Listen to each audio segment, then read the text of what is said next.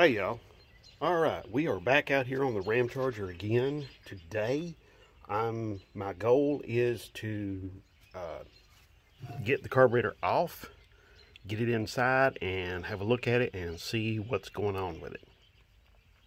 Also, I'm going to be replacing this really ancient hose, which I just rubbed my finger on it, and part of it is actually coming off on my finger.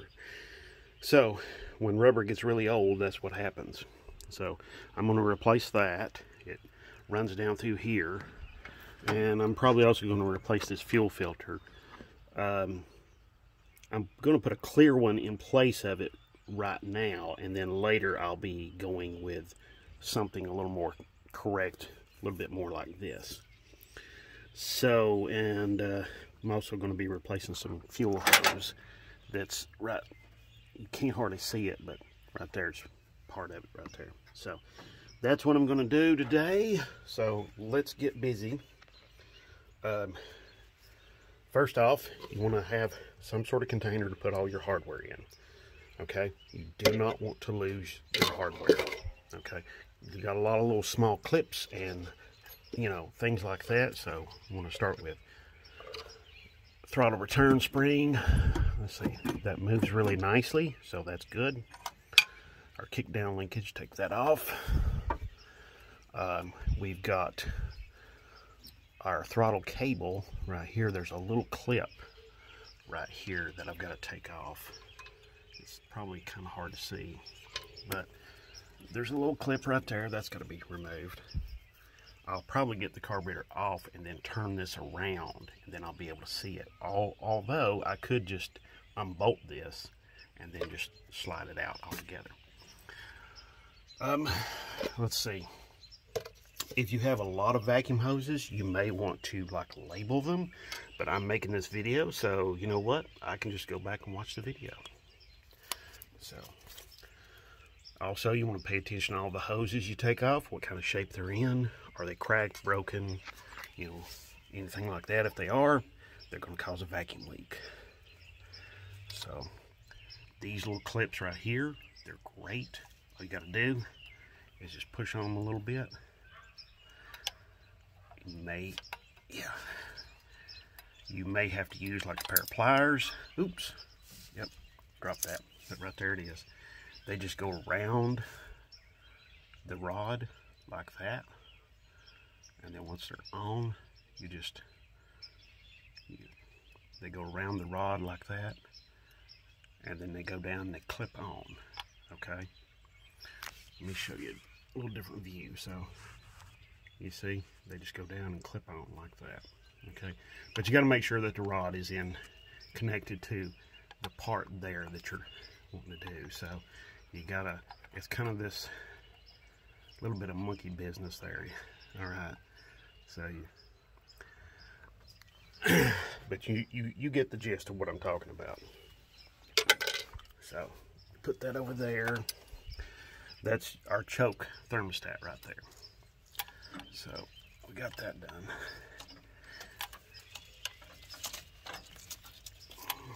I see another little vacuum leak back there too.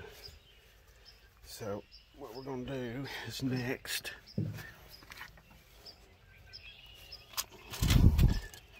get this hose off right here. Wow, that was tight. But I have a little vacuum leak back here, and right here it is. Yeah, that nipple, see that nipple just came, that hose must have got jerked off at some point in time. There we go. Okay. This is not the factory stock carburetor, okay? So, in case anybody's wondering.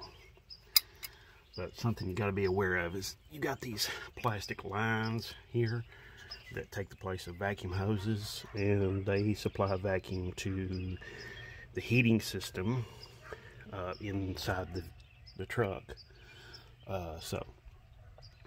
Alright. I think that's all for all of the vacuum hoses. I think all I got to do now is just get all of these 4 nuts off. And I think they're little tiny little things. I think they're 7/16. They may be metric. They're not 7/16. Okay, they may be 3/8 then. I don't know. All right, yeah, they are 3/8. Okay. So shame on me, I didn't notice that. Okay. Well, all right, I'm going to take all the rest of those nuts off. I'm going to get the throttle cable off and get this thing inside in the garage, get my fuel line off. Oh, that's probably going to be, let's see. All right, we got that. Okay, now, you see how I got that right there? I got 2 wrenches on that. There's a good reason why. I'll tell you. When I break this loose, I don't want this fitting back here to spin. Okay? Because in some cases, like on radiators, when you're taking like your transmission cooler lines loose, if you let that back fitting spin or move, it may break something inside the radiator. So it's always a good idea, you know, break the nut loose, okay, and then but hold your fitting somehow, okay. So I'll give you, if I can set this camera up, I'll show you what I'm talking about.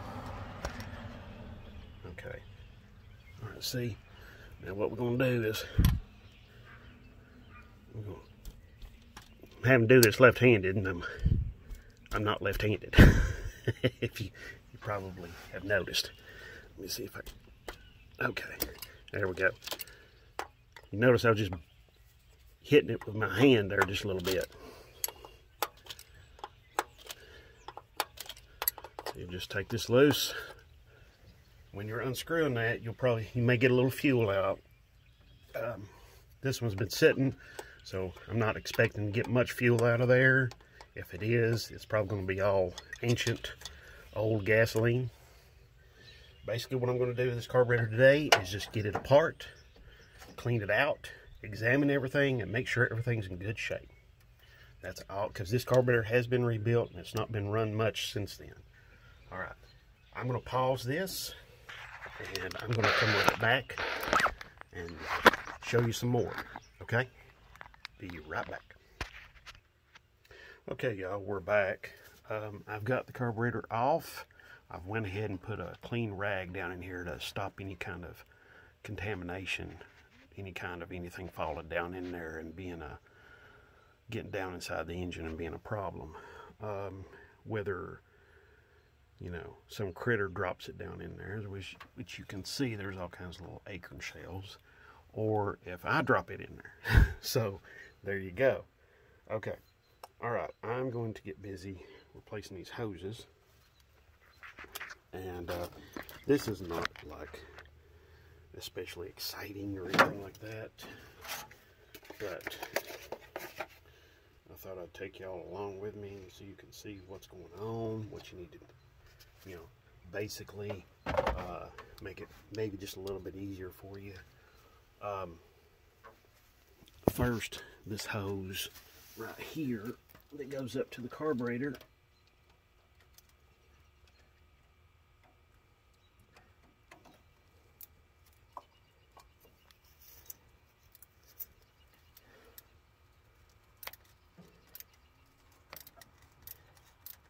Wow, that clamp is really, really rusty.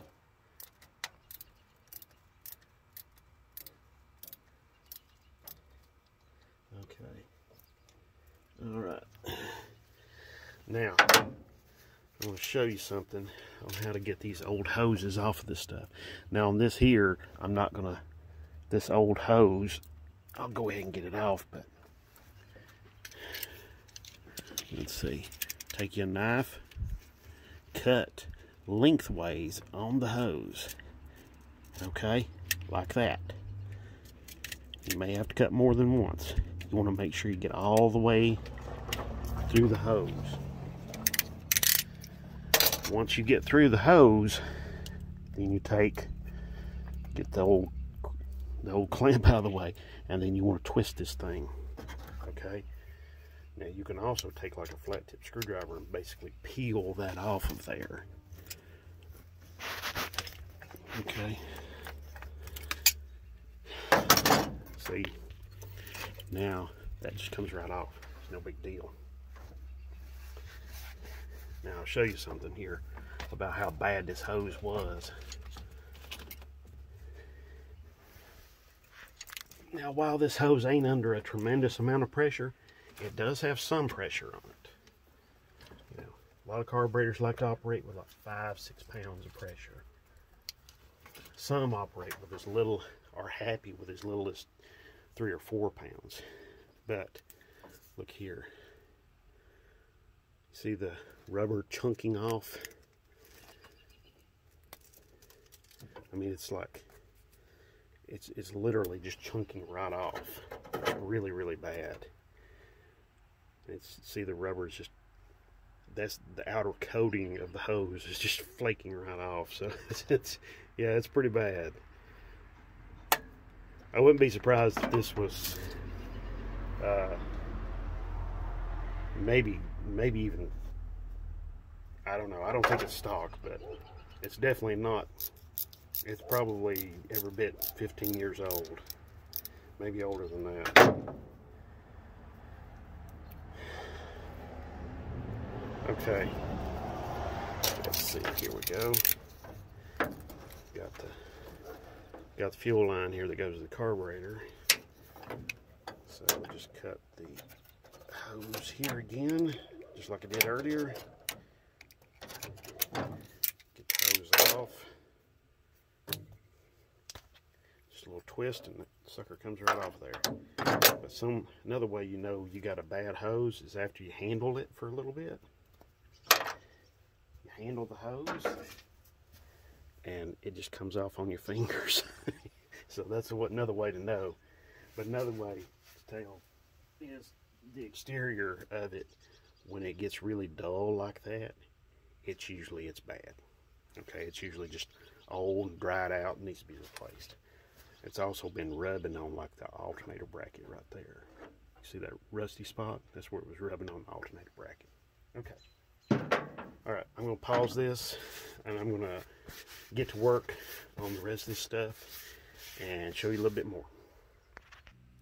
Okay, y'all, we're back and we're out here in the garage. Just got the workbench cleaned off here just a little bit. I'm just going to go ahead and get this choke pull-off hose off there. Most of these fasteners on here are, most of these screws on here are flat tip. Okay.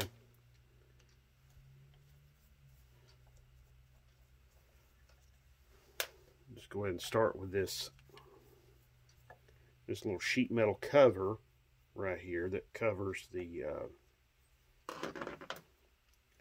part of the, it covers the linkage that actuates the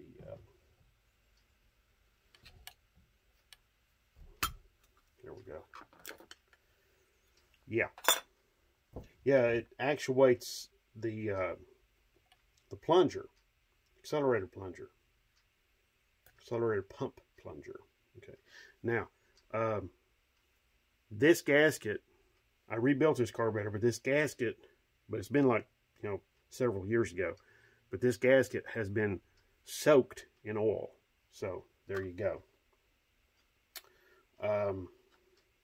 Now what I'm going to do is, this is just a spiffy up, a tidy up, a clean up, whatever you want to call it. I'll show you what I'm doing here. There's a this accelerator pump mechanism here has a rod that actuates it. The only way to get you, it's really hard to get it out right here. The best way to get it out is to take off this clip down here. Okay, so I'm going to just take that off. Probably the best way to do that, you can use hemostats, some very small pliers. I'm just probably going to use some hemostats. I've done that in multiple different ways. Can I get it off of the hemostats? Maybe I can't. I may have to use some small pliers. I think I'm gonna have to use, yeah, I'm gonna have to use some small pliers. Okay, small needle nose. You just want to reach in there, get a hold of it, and just pull. That thing is really, really stubborn. Sorry about the shaky camera work. My word. Okay, let's see. Let's turn this dude over and see what's going on. Oh, okay. I see. It's a clip. It's a little clip style. So I am going to have to use a screwdriver on that. Notice I got the carburetor kind of sitting there on that one stud. Now be aware, there is old gas in it. So I've got a little bit on my hands now. No big deal. Try to keep up with your parts. You know, don't let them get too far away from you. All right, let's see. Let me spin this around here so y'all can see what I'm doing. Okay. I'm just going to use a screwdriver to kind of get that thing, manipulate it, and get it where I want it.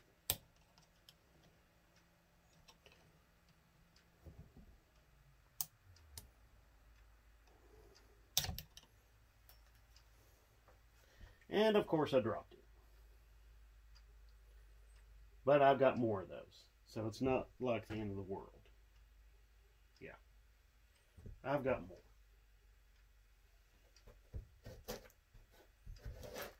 Yeah. Yeah, I got more of them. So it's not the end of the world.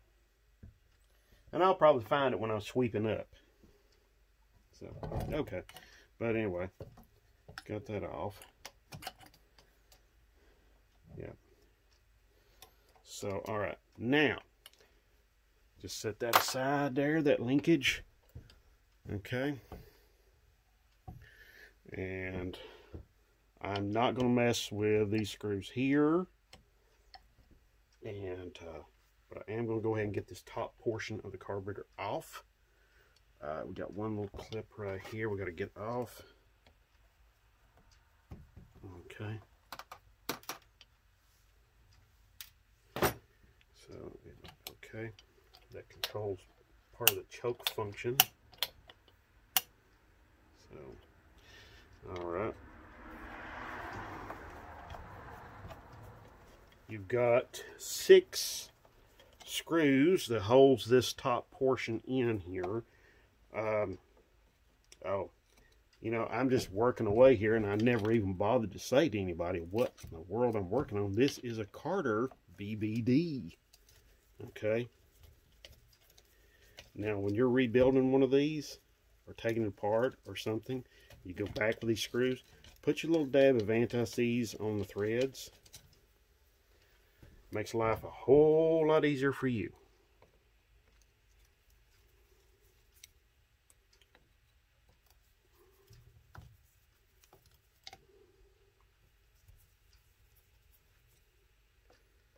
Just so you know, yeah, the old gas is in here, and it's really, really, really, really nasty. It smells awful.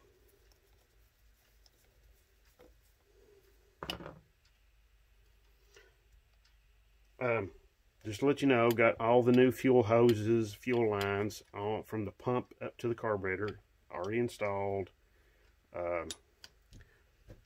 They're looking great. Got the clear fuel filter put in.